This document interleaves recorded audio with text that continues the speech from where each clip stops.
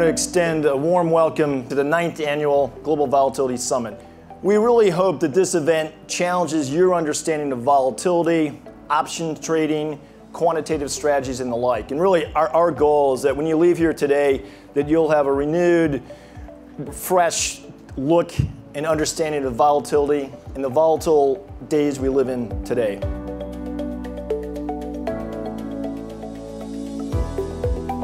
"2017 was one of the most extraordinary events in the volatility space, and we would classify it by far as a tail event.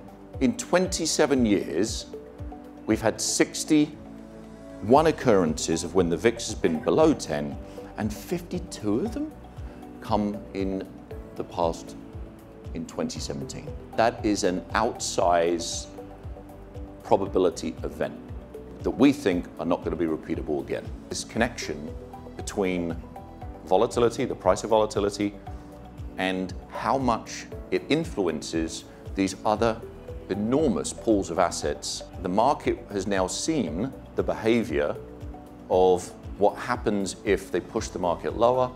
I struggle to see how that isn't going to change the behavior of the volatility markets, and I struggle to see how we can possibly be back into a 2017 style environment.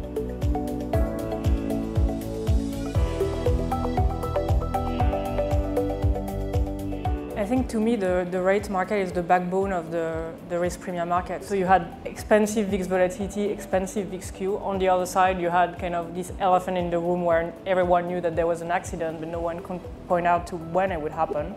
And to some extent the right side of that equation is gone. And we're going to have to watch out if it does come back. I think it'll be very difficult for it to come back in the same tune as it did before, just because a lot of the instruments are now retired or have less leverage at the end of February. When the interest rates shudder starts to come, and we're still at 290-ish or 280-ish in the 10-year, this was the first one to shake out. But if we go towards more tightening, or possibly we do get some inflation, it's just the next steps down the road. And then the connections that Paul alluded to are so interesting. Still, the big elephant in the room are the tightening that's going to happen eventually, possibly inflation. In the end, it's all about the yield and the quest for yield. Even though we might continue to see higher volatility going forward, it certainly seems like this was more of a technical event in the US, given that there are investors that had to cover their short volatility. And now that that's been taken out of the market, it seems reasonably unlikely that we would see that much stress in the VIX complex again, unless, of course, silly money comes back in and tries to short volatility in that fashion. At the end of the day, I mean, we're talking about a new vol regime. It's not a new vol regime, it's the normal vol regime. I mean, what was weird was 2017, and even 2017, you could make the case that yes, vol was low, but it wasn't particularly cheap. In this last event, we had a carry focus. We had a real focus on short volatility trading, whether it's XIV or elsewhere. You then had a catalyst, inflation, numbers, and then you had a clear exacerbator, all this selling from the XIV. If you go back to 1987, you had an environment, you had a kickoff on Friday, and then you had portfolio insurance.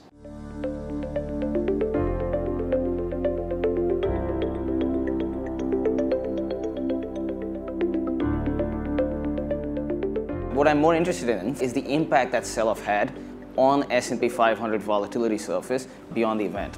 So 6 weeks after the event, we're at a point where S&P volatility on its own looks kind of cheap actually, given everything that's on the horizon, especially in the short data space.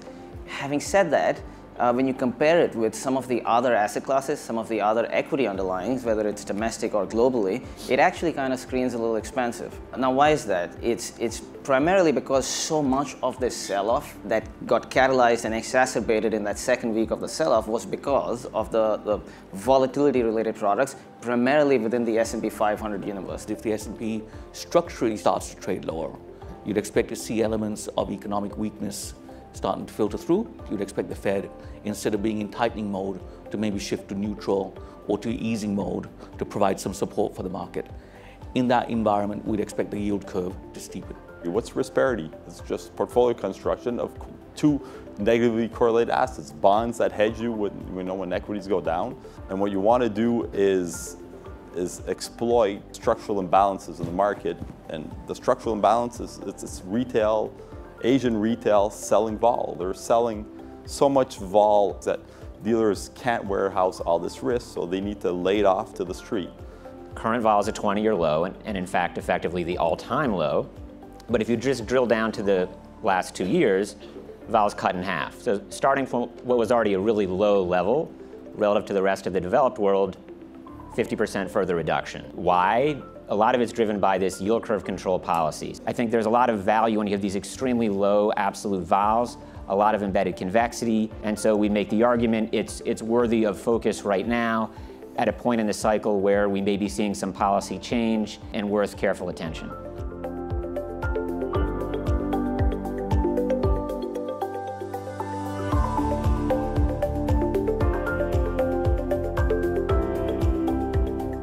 Just like the environment, how the volatility impacts our portfolio construction, we try not to have tactical views. As we have this long-term view and a diversified portfolio, we are willing to embrace more volatility into our portfolio, mainly because we have these RV strategies that tend to run with low volatility. So in the macro space, we can add more volatility with macro and systematic. People increasingly talk about trend and CTA strategies as a form of crisis protection and as a diversifier in that sense. And we certainly believe in that, but in a very specific range of circumstances. And whilst January and February certainly showed that CTAs are not structurally long volatility all of the time, they do have certain long volatility characteristics. But it depends on obviously the market dynamics in terms of how they'll perform. So in particular, CTAs do tend to perform well through market crises that really bring about secular changes in regime. I think it's unfortunate that many of these strategies are indeed correlated not so much negatively to volatility, but to left tail skew. And I think that's something you simply have to budget for when you invest. Some of them are explicitly short volatility. Some of them explicitly attempt to harvest the VIG between implied and realized. Everyone in the room is looking for long volatility with a positive expected return, and that's not very easy to come by. So I think macro in general, sometimes it looks very long vol and sometimes it looks very short vol, right? But I think over time, because of the low correlation, it is often viewed as a long volatility strategy. Clearly not a perfectly long vol, and it's not a perfect hedge, it's a diversifier. But again, we would all like to find a positive expected return from a long volatility exposure. I think the elephant in the room is more or less the bull market that we're in. The bull market is not noticed because volatility is low. People are still worried about a lot of things. We're in a sort of reflation trade, especially also in Europe. And I think that environment actually creates a lot of interesting topics that are very unrelated and offer the opportunity to reach out and take those trades instead of being only focused on timing the overall market.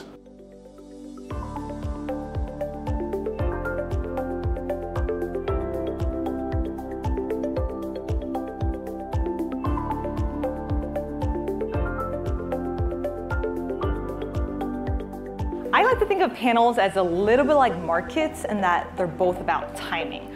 3 months ago, I don't think I could have gotten anyone's attention on a panel about hedging, unless, maybe if I added the word blockchain to the title. One of the most persistent things out there is the extreme skew in term structure, primarily in the S&P, and identify ways to put together structures that take advantage of these massive flows from hedge equity products that generally go out and they buy a 6-month out of the money S&P put, and then to hedge their equity exposure, and then they try and offset some of that exposure by selling upside calls or selling near-term volatility. It's like a piñata. Inside of that piñata are things like vol gamma, VAMA, ZAMA, all of the higher-end non-linear movement that you can get from market. And if you're very intelligent about structuring how often you swing and how much energy you're utilizing, a large enough hit to that market can then release all of these goodies. but it takes something very big to break the piñata. But if you're very tactical, you can structure your exposure in a way that minimizes your cost of carry and your theta and maximizes all those higher order exposures that you're looking at. One of the best tail we can find out there in the entire equity spectrum is actually through dividends on Euro stocks. So over the last 20 years, the correlation between dividends on Euro stocks and equities is 80%. The traditional dividend trade is to buy longer dated dividend in Euro stocks 50 because the curve term structure is downward sloping. So you get a pull to par and a roll up as the time passes. Well, that's not true anymore. For the first time in 10 years, the dividend term structure is actually flat. So there is no roll up. It's a huge market and very few people invest in options. They use options for every other reason but investment. And in the vol space, there's massive opportunities either for diversification or for tail risk hedging. We happen to believe that long-dated options out of the money provide you with the best convexity for the lowest carry. And when I look at the state of where we are now, we've had 9 years of S&P we haven't seen a 30% down in the market for 9 years. I think the real question is, from an investor standpoint, is does this mean that I need to be successful in monetizing at the right time for me to invest in tail? It's about long-term gains. And I see a tail hedging investment as a dynamic proposition that, in fact, it has little to do with risk aversion. It's not necessarily about protecting your downside, which we all like, but it's about maximizing long-term returns.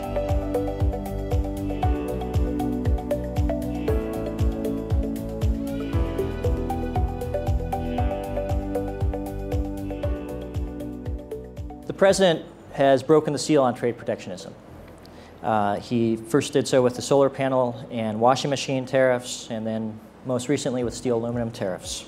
The goal is to discourage other countries from emulating and piggybacking on U.S. actions to put pressure on China for structural reforms. My takeaway is that I expect trade frictions to intensify in the U.S.-China context in the year ahead, and companies with significant exposure to the Chinese market likely will feel the effects. Back in December, we said market will go up and volatility will go up as well. And the reason why volatility will go up, we said, well, first, it's unsustainably low. Second, central banks are trying to normalize, in U.S. at least. And sort of there is an ongoing process of balance sheet roll-off.